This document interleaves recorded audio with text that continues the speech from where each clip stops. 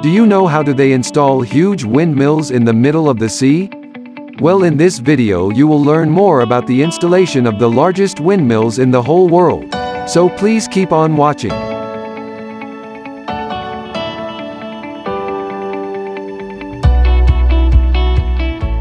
In 2015, 46% of the UK's electricity was generated by low-carbon sources, and renewable energy accounted for 8.3% of total energy consumption, heating, transport and power, etc.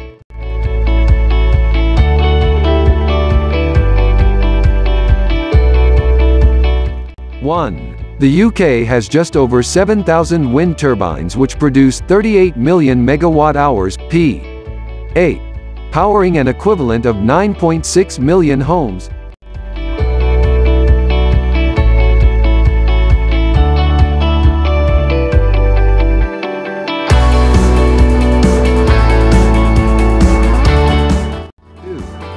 In 2016, wind power generated 11.5% of the UK's total energy output, overtaking coal power for the first time, which only generated 9.2%. However, the majority of wind power electricity generated in the UK is from turbines located onshore. There are 1,088 operational onshore projects accounting for 79% of total turbines, whereas there are only 27 operational offshore projects with 1,465 turbines, 21% of total.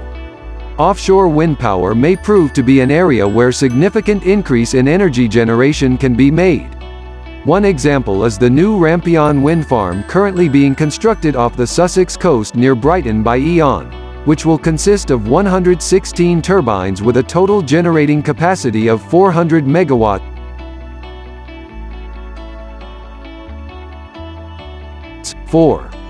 Rampion will supply power to 290,000 homes, which equates to producing the total domestic household energy consumption for more than 4 in every 10 households in the whole of Sussex. The question I wanted to know the answer to is, how do you install a wind turbine out in the open ocean? The engineering challenges faced by trying to install a turbine at sea have produced some specialist items of machinery and innovative construction techniques. The wind turbine itself is constructed on shore in a kit form. The turbine is constructed in separate sections, split into its main components, which include the base, seat, tower sections, nacelle, which holds the generator, and turbine blades. These components, like a model kit, can be assembled together out at sea to build the turbine. These turbine components are transported and assembled out at sea on special seajacking ships.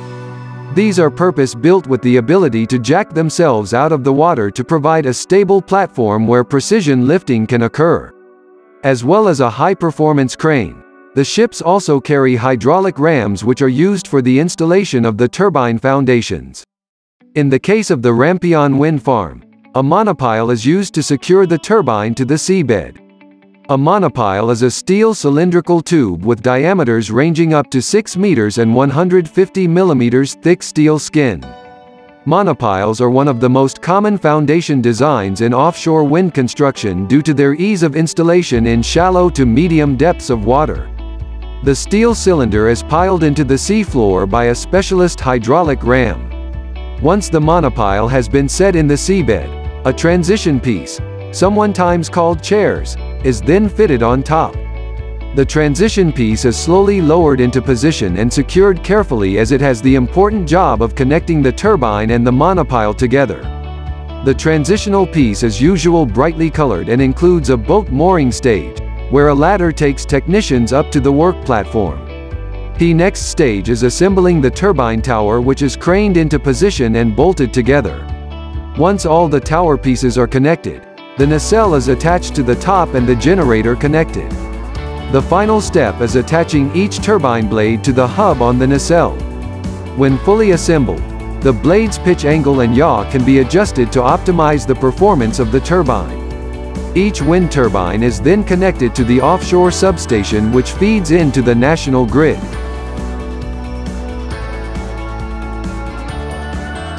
If you want to know more about marine life, please subscribe to my YouTube channel, and we'll see you next week.